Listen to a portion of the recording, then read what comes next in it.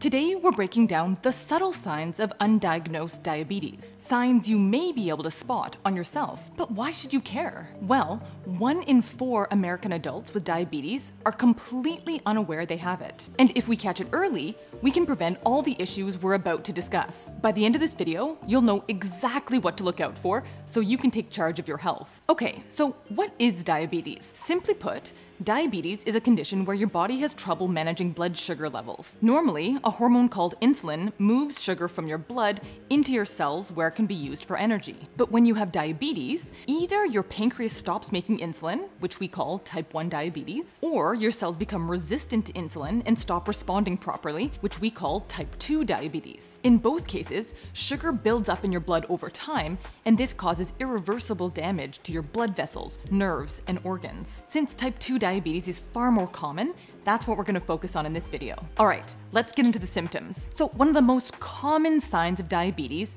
is frequent urination, also known as polyuria. Patients tell me this is most noticeable at night when they're suddenly waking up multiple times a night to go to the bathroom. This happens because as blood sugar levels rise, your kidneys have to work harder to filter and absorb that excess glucose. At a certain point, they can't keep up, and excess glucose spills out into your urine, dragging water with it. This not only leads to increased urination, but also a state of dehydration and increased thirst. So it's a vicious cycle.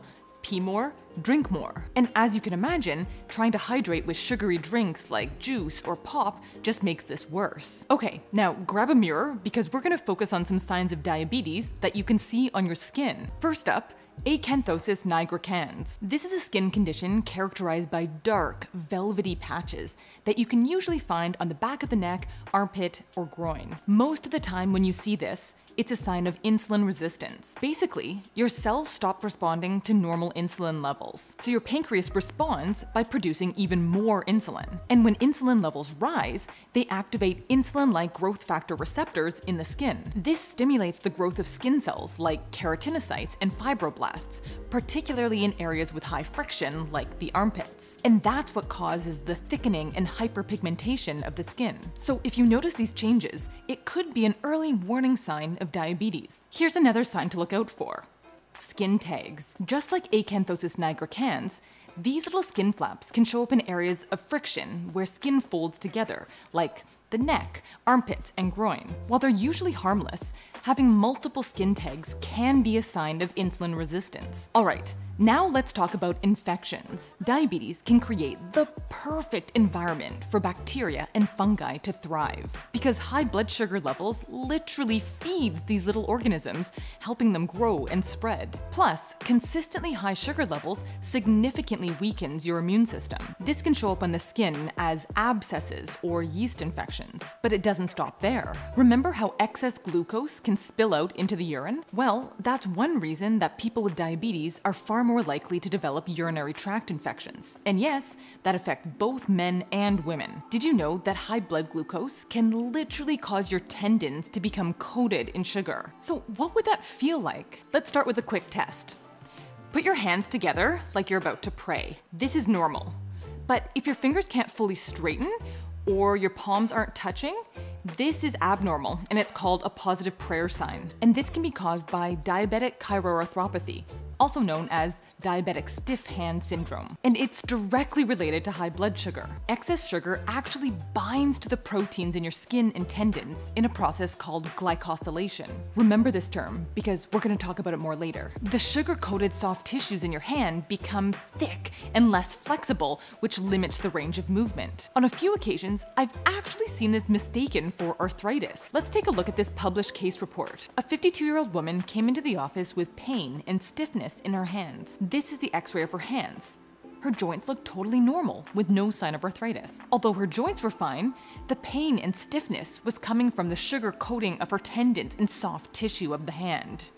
Another common issue that can be triggered by diabetes is called trigger finger. It occurs when one of the tendons that bends your finger gets inflamed. Patients will often come in with their finger stuck in this position, and then when they try to extend it, it sort of snaps into place. The condition got its name from that unmistakable snapping sensation. Once again, this is caused by glycosylation of the tendon, this time impairing the tendon from gliding smoothly. When I'm examining a patient with trigger finger, I can usually feel a lump at that level of the first crease of the finger. That's the A1 pulley, and that's usually where the tendon's getting caught. And I'll typically treat it with a steroid injection to decrease the inflammation around the tendon. But in some cases that doesn't work, and it requires surgery to get that tendon moving smoothly again. Something similar can happen to the shoulder, called adhesive capsulitis, or frozen shoulder. And that can cause a tremendous amount of pain and stiffness, which can last for years. But beyond joints and tendons, diabetes can seriously impact your nerves. High sugar levels are toxic to the nerves themselves, and also to the tiny blood vessels that supply nutrients and oxygen to the nerves. As the nerves become damaged, you might experience numbness, tingling, or pain, particularly in the hands and feet. This is known as neuropathy. You might be thinking, well, having numb hands and feet sounds uncomfortable, but how bad can it really be? Well, you don't realize how important the nerves are in your feet until they aren't working properly. Neuropathy actually changes the way you walk, leading to an abnormal weight distribution along your foot. When you can't feel your feet, you're not aware of the excess stress and injuries that occur. We call these microtraumas, tiny little fractures that develop in the bone. Because people with diabetic neuropathy can't feel the injury, they continue to walk on it, which prevents it from healing. And to make matters worse, they also have decreased blood flow to the feet and slower wound healing because of the diabetes. This is a slippery slope, and over time, it leads to dramatic structural changes to the foot. And this is the end result, called Charcot Foot. Notice how the arch of the foot is completely destroyed, and it now has a rocker bottom appearance. This is a classic finding, and it actually doesn't take that long for it to happen. This first x-ray shows a fairly normal foot position. Just 10 months later, the shape of this person's foot had changed completely. And although this x-ray looks terrible, and this can be a debilitating condition, many people with Charcot Foot don't complain of any pain, which really tells you how severe the nerve damage in diabetes can be. And while we're on the topic of feet, did you know that diabetes is the #1 cause of non-traumatic amputations? People with neuropathy can easily cut their foot without noticing it. And high blood sugar, weakened immune system, and poor blood flow is the perfect environment for bacteria to grow. I remember one night when I was on call, I saw a patient who came in with fever and altered mental status.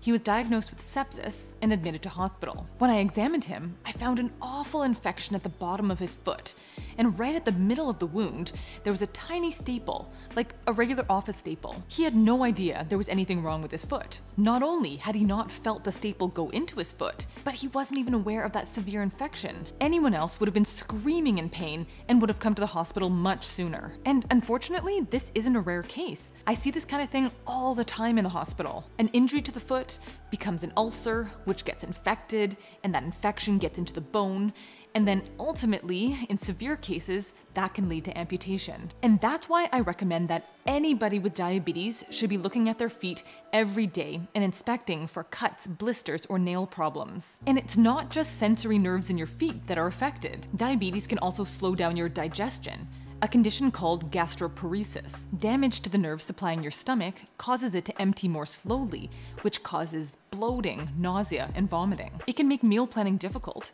and it can also cause blood glucose levels to be really erratic because of delayed absorption of carbohydrates. So how do we diagnose diabetes? In the past, doctors would actually taste a patient's urine to check for sweetness. Thankfully, we've come a long way since then. Today, diabetes is a pretty straightforward diagnosis. The best test is called hemoglobin A1C, and it tells you about your average blood sugar level over the past 2 to 3 months. Here's how it works. Just like your tendons, the hemoglobin in your red blood cells becomes glycosylated over time. So sugar literally attaches to your hemoglobin, and the higher your blood sugar, the more glycosylation occurs. By measuring this, we get a sense of your average blood sugar over the past 2 to 3 months, reflecting the typical lifespan of your red blood cells. This is really helpful because blood sugar levels fluctuate widely throughout the day depending on what you eat and your activity level. So just remember that a hemoglobin A1C test is far more useful than a random blood glucose test because it's an average versus a moment in time. And a hemoglobin A1C of 6.5 or higher puts you in the diabetic range. So who should get tested? Certainly anyone with the symptoms that we discussed should be tested right away.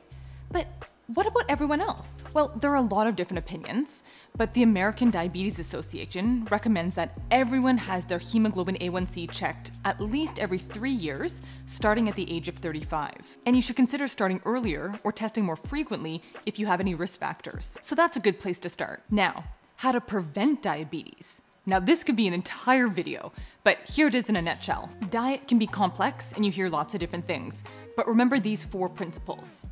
High fiber, complex carbohydrates, less sugar, and fewer processed foods. Exercise is really important, and you need to do both cardio and strength training. Doing this will help you maintain a healthy weight, which is also important to reduce your risk of diabetes. And if you smoke, this is the time to stop. Diabetes is manageable.